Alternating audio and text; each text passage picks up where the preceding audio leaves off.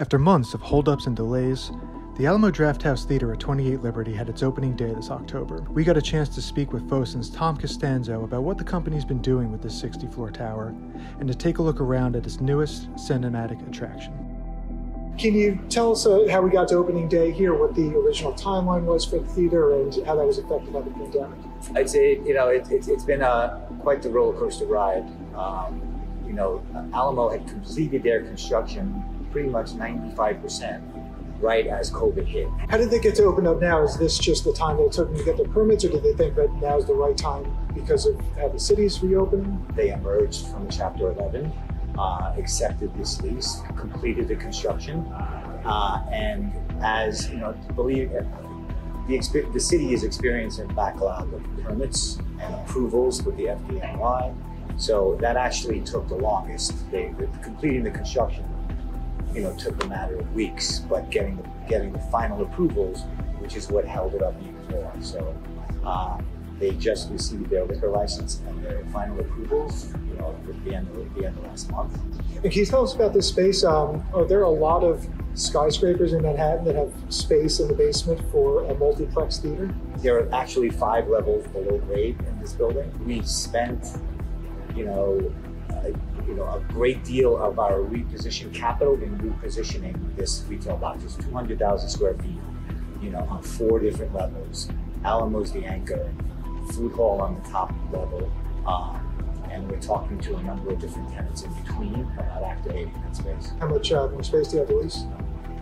I think we're about 60% leased. So I think, we have 60,000 feet-ish left to lease. And what kind of tenant mix do you see filling in the rest? We currently have a lease out with, what I call more active space, doing things as opposed to the traditional selling things. We're more focused on continuing of entertainment, active spaces, destination type tenants. When it's all said and done, do you think that the tenant mix will look different than it would had it not been for the pandemic? I think that ship had sailed pre-COVID. So I think we had already pivoted and started looking more toward activation with destination entertainment and active spaces pre-COVID. That just kicked into sort of high gear. And how about the rest of the tower? During the pandemic, we signed the lease with AIG to keep their downtown headquarters here in this building, which got us over 95% occupied in this tower. So the office is doing great. We have, a great roster. And you have this real unique concept on the top floor where Fosun was an investor in the Manhattan restaurant, right? So we entered into a partnership, a joint venture with Danny Meyer's Union Square Hospitality to do a very unique restaurant and event space on the entire 60th floor, which pre-COVID was doing extremely well. And we're looking very much forward to a reinvigorated experience up there, probably right after the new year. We have our ducks in a row. We're starting to talk to staff into getting in that room. So it's such a big risk, right, to take that instead of leasing his office and try something like this. Bringing someone like Danny's experience, know-how, and track record to the buildings made us see that as less risk. You want to cut that risk as much as possible. And actually, I thought it was a very smart play because it was a big driver, as Alamo was also, and the activation of retail and bringing those office tenants in. They wanted to have a full experience, on site. For instance, some of the tenants decided they didn't have to build an assembly space, that they could rely on Manhattan, to do that, so they can actually take less space. That was actually a factor in the number of leases.